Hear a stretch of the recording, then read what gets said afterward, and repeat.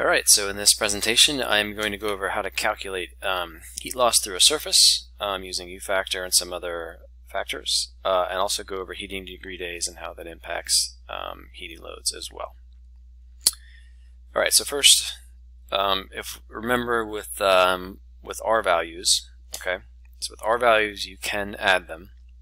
And so if I had these three layers here, right, so I have an R3.5 layer, R2.5, and an R1, and I lay them on top of each other. What is the total R value and what is the total U value? So see if you can do that. Be careful with the U value. Okay, so the R value, very straightforward, right? So we just add the R's, right? So these three R's, you lay R on top of each other, you're just going to add them. So this combined, it acts as one R7 surface, okay? And remember with U, the U factor, in order to get the U factor from this, we need to take this total R and just invert it, and that gives us our U, right? So U is 1 over R, which is 1 over 7, which is 0.143. Now remember, our units are BTUs per square foot per degree Fahrenheit per hour. The units are actually important to remember here, so I want you to keep track of those. Okay, so that's our total R, and you could do any number of surfaces here. You could do 10 different layers, and you just add all the R's, and then you invert that, and you get the U. Okay, so let's see how this impacts heating loads. Okay, so if I want to calculate the heat loss over the course of 1 hour through a surface, you need to use this formula. This is really, really important, really fundamental to calculating like HVAC and building loads and designing a system and so forth. And that is Q equals UA delta T, or Q dot equals UA delta T. So the heat loss or heat load in BTUs per hour is the U factor times the area in square feet times the difference in temperature. It's a pretty simple formula. It's not always easy to get all these different factors, but once you do have the factors, the calculation is not too bad, right? So we only have 3 things here. So let's do a couple of examples. Okay, so what's the heat loss if we have that same surface? Remember, it's a R7 or U of 0.143. So if I have 100 square feet of it, and the temperature difference on either side of that surface is 10 degrees Fahrenheit. Okay, so you're just going to apply this formula. Feel free to press pause and do that. And we get UA delta T. That's a, sorry, a little typo there. There was the extra Z. So we take UA delta T. 0.143 is our U. Our A is area. It's 100 square feet, right? So we have 10 by 10, or 100 square feet here. And then we 10 degrees Fahrenheit. Excuse me. That gives us 143 BTUs per hour. Really easy. Okay, same surface, but now the delta T is 20. So what is my heat load at that under those circumstances? So same formula, but 1.143 times 100 square feet, but this time is times 20, so our heat loss is 286, so it's twice that. So you notice we double the delta T and we double the heat loss. Okay, what if the temperature difference is 20 degrees and the surface is 200 square feet instead of 100 square feet? So we double the surface area, and here we have double the temperature, right? So we do the same formula, and we end up with, we double it again.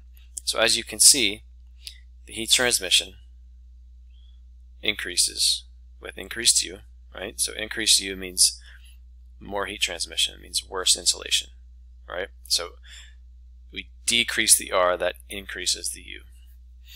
If we increase the area and we increase the delta T.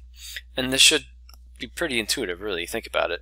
If we decrease the R value, of course we're going to lose more heat, all else being equal. If you have a bigger surface area, of course you're going to lose more heat, all else being equal. And the temperature difference, remember, the higher the delta, the more that heat's going to want to move across the surface.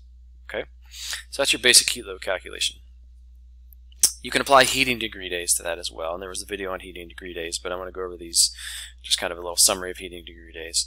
So this video, which I'm recording in Delaware, we live in a heating-dominated climate. Heating degree days gives you kind of an indication of the sort of average outdoor air temperature in a climate relative to the desired indoor temperature. Okay. So this is how you calculate it. I'm not going to actually require you to do this calculation yet, but we will do this eventually. So basically, to do heating degree days for one day, you take the average temperature for the day, you subtract that from your base temperature, which is whatever your whatever you need to heat your building to. Okay, this is a little subtle here, that for residential buildings, our base temperature is the standard base temperature 65 degrees Fahrenheit, and here's why. With a residential building, you really only need to heat it up into about 65 degrees. In addition to that heating, there's all these other heating loads inside that are providing heat to the building. So you have people inside that are emitting heat from our bodies, right? So all that radiant heat that we talked about before. Any electronics, that's generating heat, waste heat. Any cooking that you do, taking showers, whatever, pets, plants, all of these things add heat to the building. Sunlight coming in through the window. Okay, so all of these things add heat to the building, and that generally, like the rule of thumb in the energy industry, is that you just heat the building to 65, and all the other interior heating loads will heat the building up to about 70 degrees, 68, 69, 70 degrees. So your heating system just needs to heat the building up to 65, and everything else will heat it up the rest of the way. So that's why we use a base temperature of 65. People aren't generally comfortable at 65, especially in the winter, but that's all you have to heat your building to, and then the internal loads just heat your building up the rest of the way. And we'll get into this later, but a commercial building, you may only have to heat it up to 45 degrees, and then you have all these lights and all these people. Let's say you're in like a gym at a basketball game, that you might only need to heat it up to like 30 degrees because all that body heat's going to heat it up the rest of the way. So that would be our base temperature. Okay, so anyway, that's future reference, but for residential buildings, 65 is our standard base temperature. Okay, so in order to calculate the heating degree days, you take the base temperature, which is normally 65, you subtract the average temperature that entire 24-hour period, and that's your heating degree days. Pretty straightforward. So let's look at a quick example. The daily temperature average one day is 40 degrees. What would the heating degree days be on that day? You just take 65 minus 40. So we would have 25 degree days that day. That's it. Okay. Now you can do this for any period of time. So you add up the heating degree days over the course of a day, and you add them up over the course of the whole entire heating season, or the entire year, excuse me. And that's your total heating degree days for the year. You can also do it by the hour and so forth, but we won't get into that right now. So the HDD is determined by adding up all the individual HDDs throughout the year. So this is a chart that shows the HDDs each month in Wilmington, Delaware. So January through December, okay, from left to right, and then the heating degree days here on your y-axis. So you can see in January, the average in Wilmington's about a little over 800 heating degree days. February, about 600. March, and so on. And then in the summer, you have little to none, which makes sense, right? Because the average temperature is generally going to be above 65. And then as you get colder and colder, the heating degree days go up. And this is just a numerical representation of this chart. Okay. So different climate zones have different heating degree days.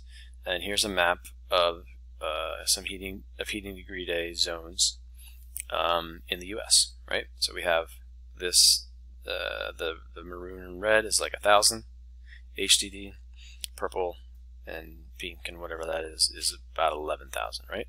So this should again make intuitive sense. We're down in Florida and southern Texas, like doesn't get that cold down there, and so you're down to like 1,000 or less heating degree days.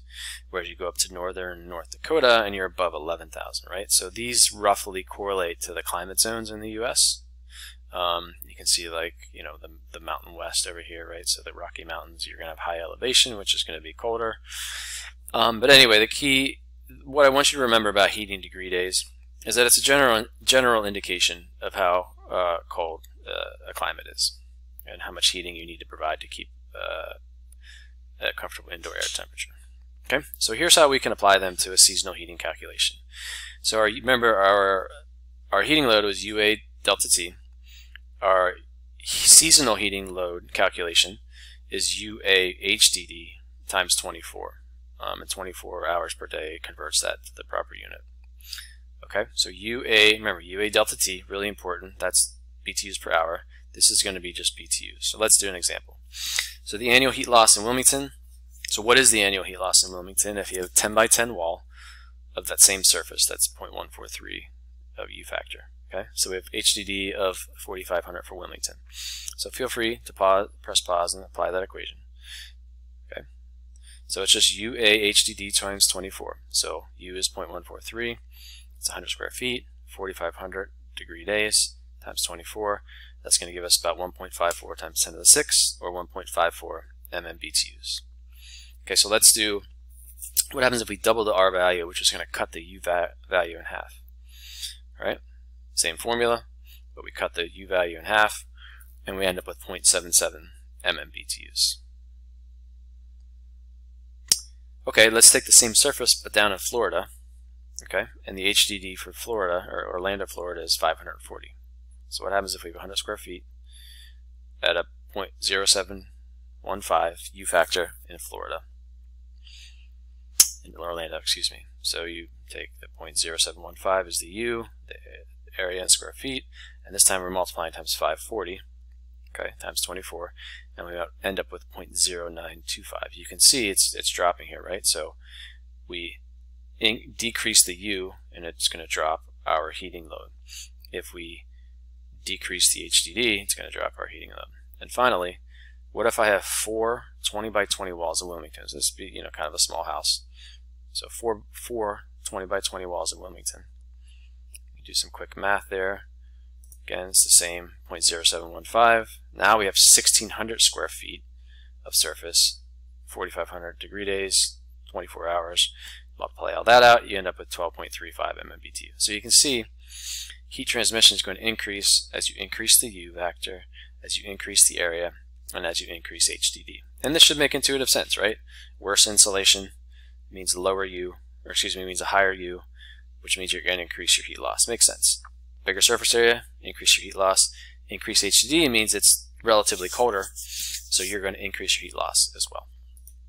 Finally, you can do the same similar calculation over any period of time. If you have any number of hours at a given delta T, you can calculate the heat loss over that time. And that's just UA delta T times time in hours, right?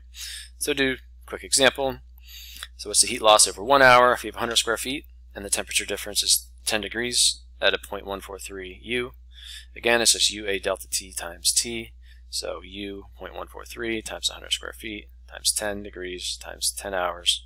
And we end up with, notice this is BTUs, not BTUs per hour, right? So how much heat do you lose over 100 hours? Same thing, but it's going to be increased by a factor of 10, right? So again, heat transmission increases with increased U, increased area, increased delta, like before, and increased time. And again, I know it's a lot of like formulas and concepts kind of flowing around, but if you sort of take a step back and think about this intuitively, it should make sense.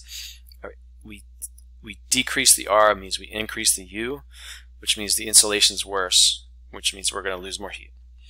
If we increase the surface area, we're going to lose more heat.